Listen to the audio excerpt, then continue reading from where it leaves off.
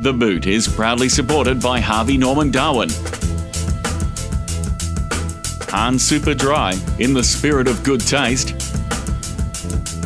NT Kino, your chance to win $1 million every 3 minutes. And Darwin Airport Resort, where you can be in bed in 3 minutes.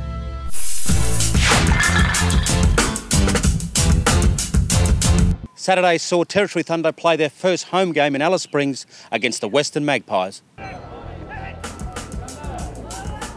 The Magpies were quick to score this goal by Jack Parks.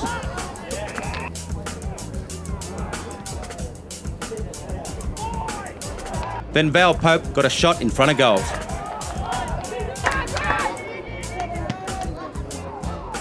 Quick play through the centre and an accurate kicking by Darren Ewing, scoring Thunder's first goal.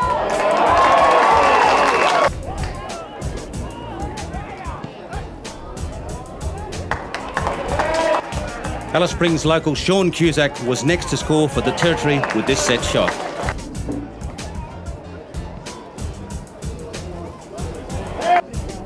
Magpies attempted a revival but were unable to come the Thunder defence at the centre domination. The Territory side continued to dominate with this goal.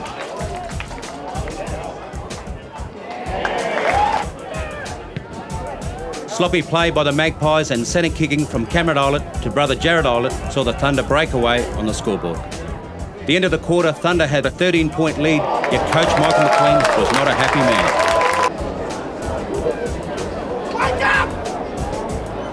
In the second term, the Thunder found their feet.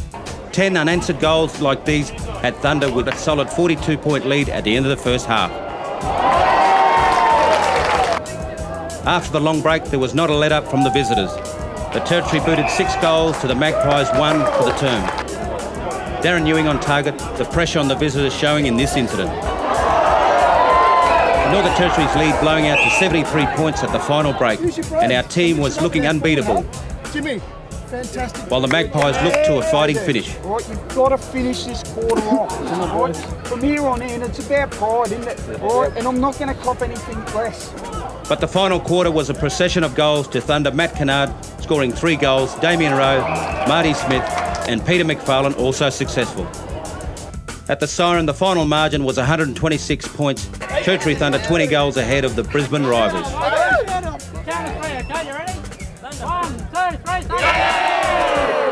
Peter McFarlane was awarded his second Lord Mayor's Medal for Best on Ground.